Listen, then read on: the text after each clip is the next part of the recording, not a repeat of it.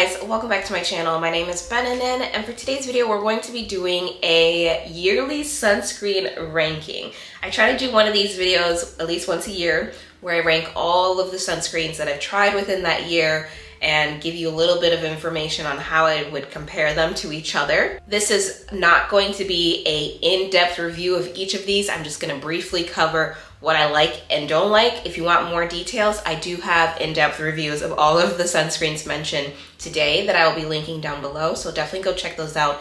If you hear one in here and you're like, ooh, that sounds interesting, tell me more. There's a full video for that. I know I'm posting this video kind of late in the summer. It is the end of August right now. We are moving into fall probably in the next couple weeks here in the Midwest. So I'm a little bit late, but let this be your gentle reminder that you should be wearing sunscreen all year round, especially if you're someone who is like me that struggles with acne and post-acne hyperpigmentation and you're trying to clear some of your dark spots. You should definitely use sunscreen as like your first line of defense. If you're using any sort of tretinoin, retinol, anything that makes your skin even more sensitive throughout the year, you should for sure be wearing sunscreen, regardless of if it's like super hot and humid out or if it's cold and snowing. All right, let's jump right into it. I have categorized it a little bit different this year. The last few years I've been doing sort of like 3 to 4 groups and naming them. I think last year it was like put it on my face, mid, trash, that kind of thing. I think I want to be a little bit more professional this year. So we are doing stars. 1 star would be things that are absolutely garbage in my opinion. I don't like it. I didn't enjoy it. I will not recommend it to people. 2 would be products that I personally did not enjoy and would not reuse, but I may donate it to someone. I may recommend it to a friend or two that have different skin types than me and I feel like they would like it. 3, these are products that I didn't love them, but I didn't necessarily hate them. Like it was just an okay sunscreen. It was nothing terrible, nothing great, just all right. 4s are sunscreens that I liked. I enjoyed it. I wouldn't say it's like my holy grail, but I thoroughly enjoyed using it. I would recommend it to people. I continued to use it after the review, but it wasn't like, oh my gosh, amazing, and I want to repurchase it over and over and over. You know, it's just like, it's a good sunscreen, like a solid sunscreen, but I wasn't in love. And then 5 stars, obviously, these are the sunscreens that I was like, wow, I love it. I would use it again. I would repurchase it. I would recommend it. I don't have a whole lot of bad things to say. I highly doubt there will be many sunscreens in this category because I am very picky, but that's the categorization that we're doing today.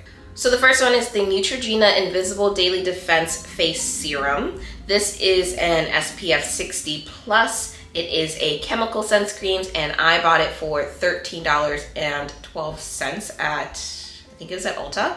It is a fragrance-free sunscreen. The active ingredients are avobenzone, homosalate, octosalate, and octocrylene, so a chemical sunscreen. I had to give this one 2 stars because it's not complete garbage, but I didn't like it and won't go back to using it. The reasons that I didn't like it is because it caused me to have some sensitivities. Like my face wasn't itching, but it was irritated and it was a bit greasy. So when I wore it with makeup, I had to really powder it down. It was a little bit slick in my opinion, but I can see if somebody has really dry skin and they like to be glowy and be super, super moisturized, they don't mind a little bit of greasiness, they might like it. But for my oily, sensitive skin, I didn't really like it that much. So it's gonna go into the 2-star category. Not complete garbage, but not my favorite, did not repurchase. The next 2 are from Cerave. They are the Cerave Ultra Light Moisturizing Lotion and then the Cerave AM Facial Moisturizing Lotion. I tried both of them in one video. Cerave AM Facial Moisturizing Lotion is an SPF 30. It has 3 essential ceramides, niacinamide, and hyaluronic acid. I don't know what category I'm gonna put this one in. Actually, I do know. I'm gonna put it in trash because this one did pill up on my skin. When I wore it on bare skin, it pilled. When I wore it on moisturized skin, it pilled. And the pilling wasn't like just a little bit of white specks. It was like balls of it clumping up. I don't know if I bought just a bad one, but other people were commenting that they also experienced pilling with it, so I don't know. But that was the biggest reason why I didn't like this one and wouldn't recommend it. The pilling was really out of control. Also, because it's a hybrid, there was a slight cast. It wasn't like extreme, but it was there, so I wouldn't recommend it for people with like a deeper complexion to try it. It's gonna go in trash. I have yet to recommend it, and I actually threw it away because why would I want to give that to someone to put on their face when they're gonna look a hot mess? So that one went right into the garbage. It is a 1 star. And then I also tried the Cerave Ultra Light Moisturizing Lotion. The active ingredients in that one was avobenzone, homosalate, octosalate, and octocrylene, so chemical sunscreen. It also had those 3 ceramides and hyaluronic acid. This one didn't have the niacinamide like the AM one did. It wasn't greasy on my skin. When I wore it on bare skin, I really liked the way that it felt, and I wore this one pretty much throughout like the end of winter. It does get slightly a little bit shiny by the end of the day, but I have oily skin, so that's normal for me. But in the initial parts when I was wearing it and throughout the day, I didn't have any sensitivities. So where would I put the Cerave Ultra Light Moisturizer? I think I want to give it 4 stars. Because when I originally reviewed it, I was like, yeah, I think this will work all year round, winter, summer. But after using it a little bit this summer when it was actually pretty warm out, I don't think it wears well in the summer, in my opinion. And then the next one is the Tatcha Silk Sunscreen. I feel like this was a big, exciting launch for people. They were really excited to try the sunscreen. And for me, it was very disappointing. It did not live up to the hype at all. So the Tatcha, the Silk Sunscreen, is a hydrating mineral sunscreen. The active ingredient is zinc oxide 10%. This one was so expensive. It was retailing for $60 at the time. I don't think any sunscreens should ever cost that much, because that's ridiculous. If you're someone who actually reapplies their sunscreen, you'll be spending a lot of money throughout the year repurchasing. But you know, if that's what you like, if you like to spend your money on products and you're okay with that, then okay. But for me, $60 was a stretch for a sunscreen that I didn't even think was good. Lots of reasons why I didn't like this one. Number 1 was the packaging. The packaging was just terrible. It had like a film on the outside of it that was just kind of peeling off and getting on your hands, and then it would transfer from your hands to your face. So that was really annoying. I feel like if you're gonna spend $60 on a sunscreen, you better have some really nice, luxurious packaging, and it wasn't that. But besides the packaging, the sunscreen itself did have a little bit of a cast. It wasn't terrible, it wasn't awful, but it wasn't for all skin tones, definitely not. It did wear really nicely with makeup, and I think that's how they should have marketed this, as just like a primer or something to wear underneath makeup, because it looked really good. But on its own, I wasn't like super impressed. I was just expecting more for $60. I'm gonna give this one 2 stars because the actual product was okay. It wasn't one of my favorites personally, and I think if you have a lighter complexion, you would like it more. The next one that I had tried was the Kinlo Golden Ray Sunscreen. At the time, I picked up the deepest shade for melanin-rich skin, and I was excited because I was like, ooh, this looks pretty good on the bottle. Like the shade on the bottle looked like a perfect match. But then when I opened the bottle and put it on my hand, it was not a perfect match. This one is an SPF 50+ water-resistant tinted mineral sunscreen. This one, I feel like you just have to be the perfect match for it or it's a no-go. Also, they were claiming that it was mattifying. It wasn't mattifying. It was a shiny, glowy sunscreen. So just say that. I feel like your claims should match the product. That's like the simplest thing in my opinion, because not everybody can keep buying products to try them out. They read what it says and they expect it to be that, right? Yeah, we're gonna give it 2 stars because the product didn't match the finish. It was like a really big difference where they said it was a matte sunscreen, but it felt really shiny and greasy to me. They said that it was for deeper skin tones. I am a deeper skin tone person and I feel like it didn't match me very well. So I'm gonna give it 2 stars because I think if your skin matches it, you would like it. And I think if you're dry, you would like it. Okay, and then I tried two sunscreens from the brand Tocobo. This is an Asian sunscreen. So the first one was the Tocobo Bio Water Sun Cream. This was an SPF 50 plus with a PA of 4 plus. I'm gonna put this one in 3 stars because I did enjoy the way that it felt on my skin. I liked the finish. It was just like a natural, maybe slight glow, and it didn't make me greasier. So I wasn't shiny by the end of the day. It really held up for the time that I was wearing it, which was amazing. It felt super, super lightweight on. It spread out really easily. I didn't have to do too much rubbing or pulling. I could just slap it on and it dries quickly and I go. My biggest con for this one is that it smells like roses. I'm not a huge fan of fragrance in skincare, but sometimes I'm like, it's okay, like I can deal with that. But when the fragrance is like roses and it's a strong smell, that's really a no for me. We can deal with a little bit of a light fragrance, but a very strong rose smelling sunscreen where the fragrance stayed throughout the entire day was not for me. But if you don't mind a fragrance, I really, really, really like the finish and the feel. And then I tried their Sun Stick. So it's the Tocobo Cotton Soft Sun Stick. And I didn't like this one. This one immediately is gonna go into the garbage in the 1-star category. Sort of a hybrid. It has the titanium dioxide, but then it also has some chemical filters in there. Overall, there was a slight cast. It wasn't a huge cast, but it was slight. The cast did sort of dissipate throughout the day, but then it would come back again when I reapplied. It did irritate my skin. It did make me feel itchy. It did clog my pores a little bit. I'm gonna keep it at 1 star because I've yet to recommend it to anybody, and I honestly don't think that I will because I didn't have a very good experience with how it felt physically on my face. The next one is the Summer Friday Shade Drop Mineral Milk Sunscreen. This is a mineral sunscreen that I bought. It was $36, I think at Sephora. Zinc oxide is the active ingredient in here. So this sunscreen, I don't really know where I'm gonna put it. I actually like the finish of it with a moisturizer. I remember though, when I wore it with no moisturizer underneath, just on bare skin, it did feel really drying. Like it was sucking all the moisture out of my face, especially in my mouth area. But when I added a moisturizer and I put it on in small layers instead of all at once, it looked pretty good. Now that being said, I don't like when I have to do that because I don't have the time. Let's keep it simple. I don't want to have to put on small layers and take my time with the sunscreen. I want to just slap it on my face. And you can't do that for this one because the product starts to dry down really quickly, so you're not able to spread it out as nicely. There also was a slight cast. The cast was a little bit better when you put it down in layers versus all at once, and it did wear really nicely with makeup. So I think I'm gonna give this one 3 stars. I ended up giving this one away to a friend who has more dry skin to try out and more like a lighter complexion than me. So I guess I would recommend it to people as long as you're making sure that you're wearing a moisturizer underneath to really help with the drying effect.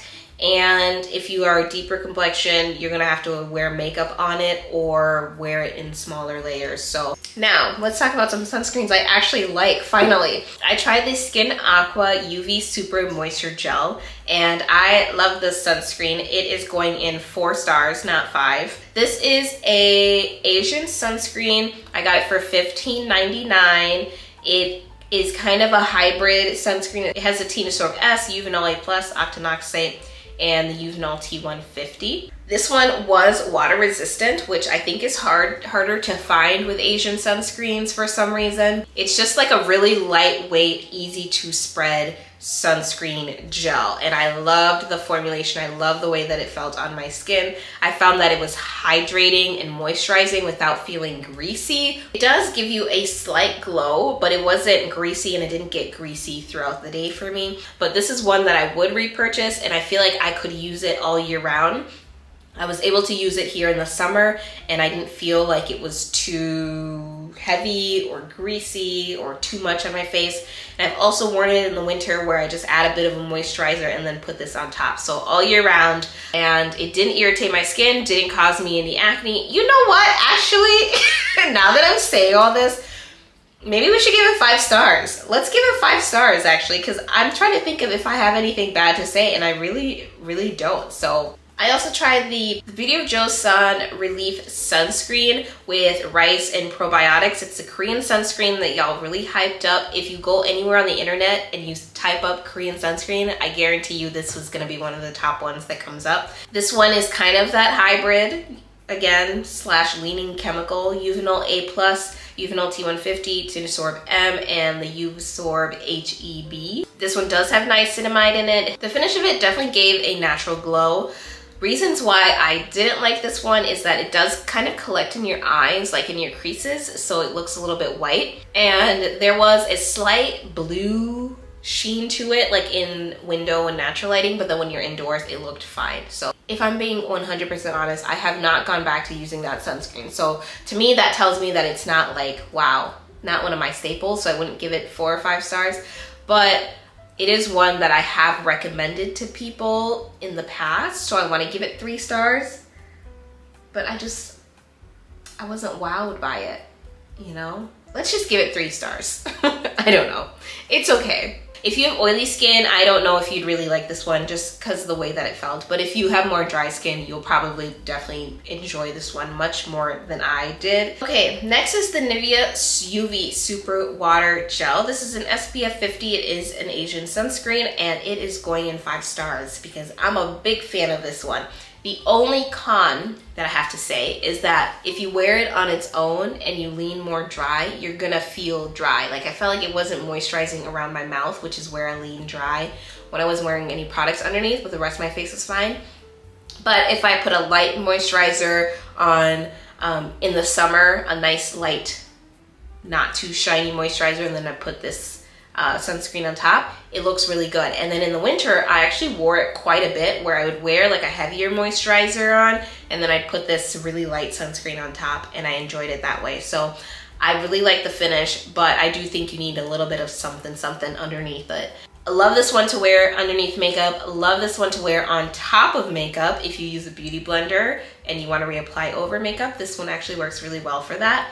And it looks good and it felt good, and this was one that I actually wanted to reapply, so that tells me that's a good sunscreen if I actually want to wear it. And then I should say my other con is that it does burn my eyes a little bit, but I just skip my eye area when I'm wearing this one and put a different product on there, but that is sort of a con. But I would still give it 5 stars because I have worn it, I would repurchase it, and I would recommend it to people. Next is the Scinic Enjoy Super Mild Sun Essence. This is an SPF 50+. This one does have niacinamide in it, Centella asiatica, hyaluronic acid, panthenol, green tea, adenosine, so lots of nice soothing ingredients in there. But it does have the niacinamide, which I feel like some people don't necessarily like. I personally love when a sunscreen has niacinamide. I noticed that I get less shiny with it. I'm gonna give this one 4 stars. I liked the way that it felt on my skin without a moisturizer. I feel like it was moisturizing enough.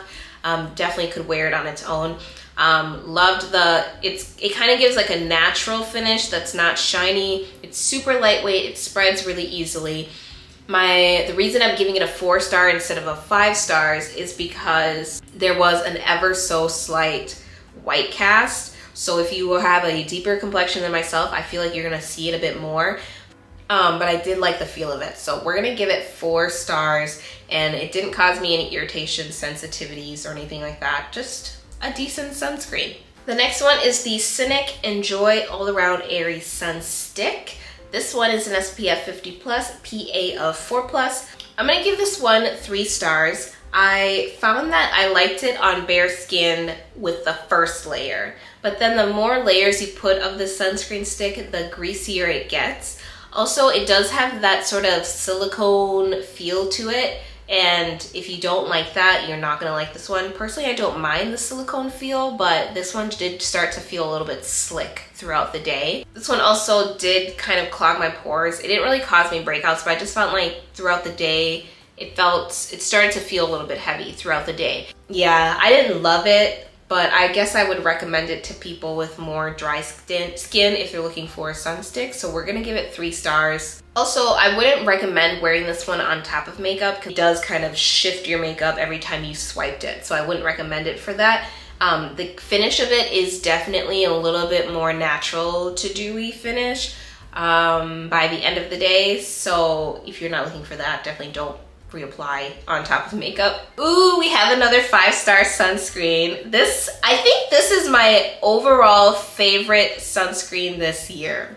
I think I can say that pretty confidently. The Isntree Hyaluronic Acid Airy Sun Stick SPF 50+. It's a Korean sunscreen and it's a sun stick, like I said. Loved the sunscreen. Overall, great sunscreen to wear underneath makeup. I feel like with the stick formula, it's very easy to apply on the go. There's no white cast on this one. It wears well with makeup. It wears well on top of makeup as well. And the finish of it is sort of semi-matte to natural. It looks semi-matte when you first put it on, but then I think it settles into a natural finish throughout the day, and it doesn't irritate my eyes. So if I want to quickly reapply sunscreen on my eyes with a stick, this is one that I'll reach for. My only con is that it does leave a slight residue on your face. Like when you wear it and you touch your face a bit later, you could feel a little bit of the sunscreen on there, which is sort of like a silicone feeling. So if you don't like that and it bothers you, then I wouldn't recommend this one. But I actually thought that that would bother me more in the summer months, but I actually wore it and it wasn't a big deal for me. So I really like the sunscreen. I give it 5 stars. I would repurchase it. I would recommend it to people. And then I tried the Be Plain Clean Ocean Non-Nano Mild Sunscreen. This one I was not a big fan of. This one I got really cheap. It was $6 on Stalvana, but I just didn't like the feel of it. I felt like it left a cast, and the cast leaned more towards purple rather than white. I did like though that it maintained the natural finish throughout the day. So even coming out 2 hours later, my skin looked the same as it looked 15 minutes after I put it on, which is great, especially if you have oily skin and you get more oily in your T-zones or more greasy. This is one that can hold up throughout the day and keep your oils more controlled. I'm gonna put it in the 1-star category because I don't know, I wasn't a huge fan, and I haven't reached for it and I haven't recommended it, so we're gonna stick it there. The Skin Aqua UV Super Moisture Milk. This one is an SPF 50+, PA of 4+. It is an Asian sunscreen. It is kind of a combo. It has zinc oxide in it, but it also has Uvinol A+ and octinoxate. It's water resistant for 40 minutes. I'm gonna give this one 4 stars because I felt like if you wore it with a moisturizer, anybody across the board, different skin types, if you wear it with a moisturizer and you put it on top, it looks pretty good. But on its own, it was a little bit not moisturizing enough. Also, there was a very, very slight cast, nothing extreme. So this is one that I would reach for more in the winter when I put a moisturizer on and then put this on top. But in the summer, I guess if you wear like a really, really light moisturizer, but I personally haven't been reaching for this one this summer as much. So yeah, let's give it 4 stars because I would recommend it to people, but I'd give them sort of those caveats where it's not like a simple, it wears well when you wear it this specific way. All right, we're getting to the end. We have 3 more. The Eucerin Sun Oil Control SPF 50 Face Sunscreen and Lotion. This is a chemical sunscreen. So this Eucerin sunscreen, I'm actually gonna put in the 1 star because it was kind of garbage in my opinion. First of all, it caused me irritation. I was itching my face throughout the day. That did not feel comfortable. It caused me to break out. I was getting lots of breakouts with this one, and then the moment that I stopped, my breakouts kind of settled in a little bit more. It says on the packaging that it's oil controlling. I didn't find it oil controlling at all. I actually found that it got a little bit greasy with reapplication and just throughout the day. So I have not gone back to using it. I would not recommend it to people. So for all those reasons, we're gonna say that it's just 1 star. And then after that, I tried the Roche Posay and Thelios UV Correct Face Sunscreen SPF 70 with niacinamide. This one was kind of similar to the Eucerin one. I'm gonna say that this is slightly better though. I'm not gonna give it a 1 star. I'm gonna give it a 2 star because I liked it more than the Eucerin one. I found that it was definitely dewy. It was giving a dewy finish, and it did get a little bit shiny and greasy throughout the day. I personally did end up having some breakouts from it and some irritation. It wasn't like itching, but just irritation in general. and it didn't really feel that good in the summer. I might have liked it better in the winter, which is why I'm giving it 2 stars, because I feel like if you lean more dry and you don't have sensitivities or irritations that I have, you might like it a bit more just as a quick day-to-day sunscreen. But for me, I didn't really like it. Would I recommend it to people?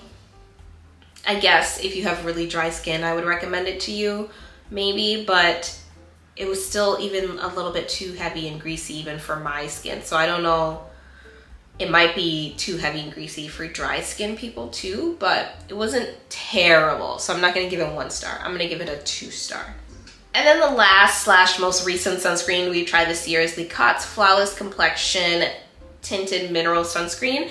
They released their sunscreen in a deeper shade, so richly tinted. And I loved the tint of this. I found that the tint was like perfect for my skin. It pretty much disappeared. It looked really good. It wasn't leaving a white cast. So again, with these mineral sunscreens, you just kind of have to find the perfect tint to match you. Otherwise, it's terrible. Now, if you're not my exact shade, I don't know if you would like it, right? You might still feel like it looks crazy on you. So I'm gonna give this one a 4 star because it's not one that I'm gonna use all year round. In the summer, if you're actually outside in the heat, it's a bit much. It's a heavier sunscreen, right? It's a more glowy, moisturizing sunscreen. So if you live in a humid climate, you're not gonna like it. But I have reached for the Cotz sunscreen more in the winter in the past.